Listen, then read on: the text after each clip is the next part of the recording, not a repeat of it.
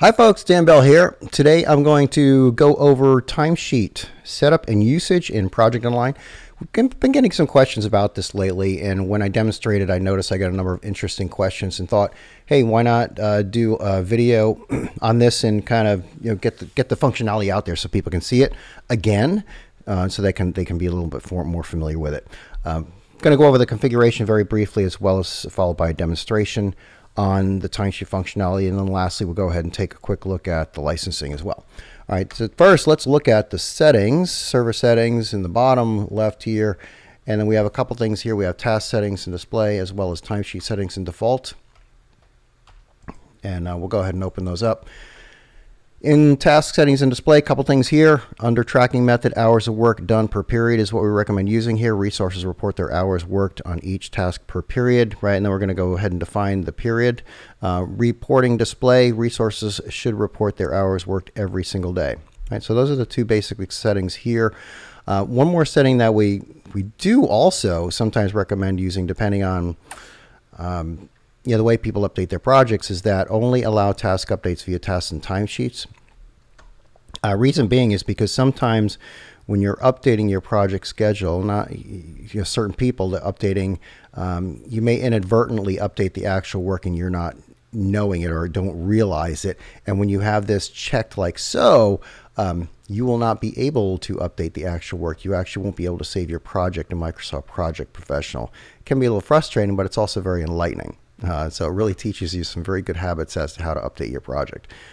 Right, that's the settings there. With regard to timesheet settings and defaults, what do we do here? Well, the default timesheet creation mode, this is strictly for the visibility of the team member, is, what do you want to show up on their timesheet by default? Well, I want to see their current task assignments. That makes sense, right? The other options are no current projects or no pre-population. Timesheet grid column units, this is basically what it shows up as, and the cells in which you're able to enter the increments in. It's actually set up at days, which is preferred. Hours are going to be entered in those day cells, right, which just makes the most sense. Do we want to allow future time reporting? Yeah, that's the best way to do it, especially if you're using operational tasks as well. If you want people to forecast upcoming training a couple weeks in advance, or forecast their vacation time and so forth, it's always good to allow future time reporting. Then lastly, single entry mode. This is great. Absolutely want to use this, because this is going to enable you to use your timesheet for your one-stop shop, both administrative, operational activities, as well as project-related tasks. There is your setup. Pretty straightforward stuff. Now, let's go ahead and create a super simple project. My Microsoft Project's open and it's connected to that instance, and I'm going to do my wonderful design, build, test, deploy here. You can do 5-day durations across the board. Okay, and then I'm going to go ahead and change the start date of this project to the 26th. So I'll make them all start on the 26th. Now I'm going to build a team, and I'm going to add me to the team as well as one other user. There's myself and there's the other user. I'm going to add both of these users to the team. I'm going to assign just me to the first 3, like so. And then I'm going to assign myself and Dan Shackelford to the last task. And you can see all the assignments look good so far. If I were to add the work column here, you can see that's the wrong column. Let's add to the work column. We'll try that again. 40 hours across the board, except for the last one, 80. That's because 2 resources are assigned to it. 5-day duration, 40 hours per resource in this case. Right, pretty simple stuff. Let's go ahead and save this. We'll save it as my timesheet project demo. Oh, if only I could type today. Here's my timesheet demo project. We save it, and then we follow the save by publish, because until we publish, those tasks are not going anywhere, right? We'll go ahead and say we do not want to see this again, nor do we want to create a project site. This is only a test. Don't need to see that. Bottom right is where we can always see the status. You can see the publish at 7% complete.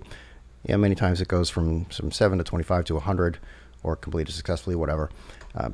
There it goes. Completed successfully, all done. Let's navigate, file, close. Do you want to check it in? Yes, I do. There you go. Now we'll go back to Project Web App. Okay. And just for now, this time, just pretend now I have my team member hat on. I performed some work on a project. I'm going to navigate to my timesheet and perform some entry of work, right? So when I navigate here, so I've done some work on my project, navigate to Project Web App, click on the timesheet link to get to my timesheet. Going to get to some actual work against some tasks here. There is my timesheet demo project, right? Design, build, test, deploy. Remember, deploy is the one in which we had 2 resources assigned, right? I'm going to start in order in which the tasks were in the project. That means I'm going to start with the design task. We'll enter 8, 16, 24, right, against this particular one. And notice that it says remaining work, right? It still says 0, 0% complete, and then 0 actual. And that's because I've not submitted or saved this time yet. I have to click the save button for anything to happen here in the timesheet. And once I do, then we're going to see these metrics over here change to reflect what I entered in the grid. And there we go. So now we see 16 remaining because I entered 24 of 40. 60% of that 40 hours has been complete, and an actual work reflects 24 hours have been submitted so far. Okay. Okay, so we'll go from design to build. Let's do the same thing. 24 hours. Okay. Again, nothing's changed here. That's because, right, we have to click the save button. Once we click save, we should see it to go to 16 remaining, 60% complete, right, and 24 actual. And what we're going to do with this one is take it a little bit different scenario. So there we go, right? The build, like we said, 16 hours remaining, 60% complete, 20 hours actual. But what we recognize is that the task is more complex than we originally thought. Instead of 16 hours remaining, there are 32. In order to reflect that and communicate that to the project manager, we update remaining work to 32.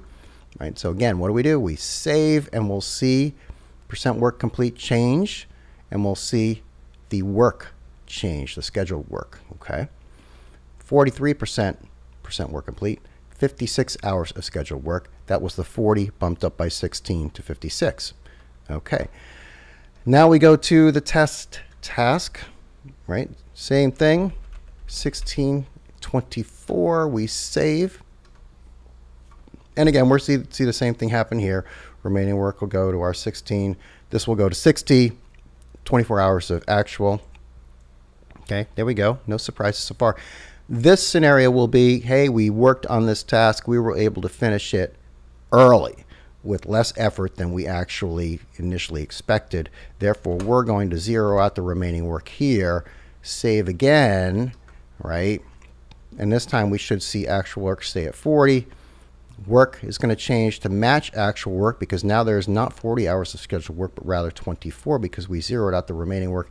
Percent work complete will go to 40, right? There we go. And then last but not least, we have the design task. And what we're going to do is enter 40 hours, okay? And that, again, that's our deploy task. We're going to save that. We should see percent work complete go to 100. Okay, remaining work to 0. Actual work is going to change to 40, which is going to match the scheduled work of 40. Okay. The only reason I'm doing this is because I want to point out that Project Align is smart enough to recognize that, well, Dan, you know, he didn't complete the entire task. He completed his work on that task in which 2 people are assigned. Dan Shackelford still has 40 hours remaining here. Okay. When you're done with these timesheets, and you know, we use these here, I'll submit mine multiple times throughout the day. You would do that as well if you wanted to, but I'm just submitting them here, send progress for all tasks. That means all these items, right, those 4 that we made changes to are now sitting in the project manager's approval section in Project Web App to review and approve. And since I happen to be the project manager as well, I can navigate to approvals and go ahead and take a look at those, right? And here they are. And I have it grouped by project here. You can see the project, the timesheet project demo. There are the 4 tasks. Okay, I can see the type of updates, the transaction comments, the sent date, the start and finish. And then look at these items in red. The red is wonderful because the red actually shows me, hey, what did the team member update? And there you go, right? The team member entered 24, 40, 24, 24. Oh, in addition to that, the team member is telling me that they changed the remaining work on this particular task, right? Okay, so if you remember, 40 hours was scheduled. The team member bumped that up by 16, and now instead of 16 remaining, there's 32. Okay, what other change happened? Well, the team member changed the remaining work on this one to 0. You do, as a project manager, have the option to preview these changes. I can select all, and then click on Preview Updates. And when I preview those updates, it's basically a before and after picture of what's going to happen to my project. The Gantt chart's pretty telling. In certain instances, you can tell this task is going to take longer. This one's completed earlier. Okay. The other thing you can look as well is, right, previous duration, all 5s. The duration after I accept these, okay, 5 goes from 5 to 7, 5 to 3, it stays at 5, okay. Interesting.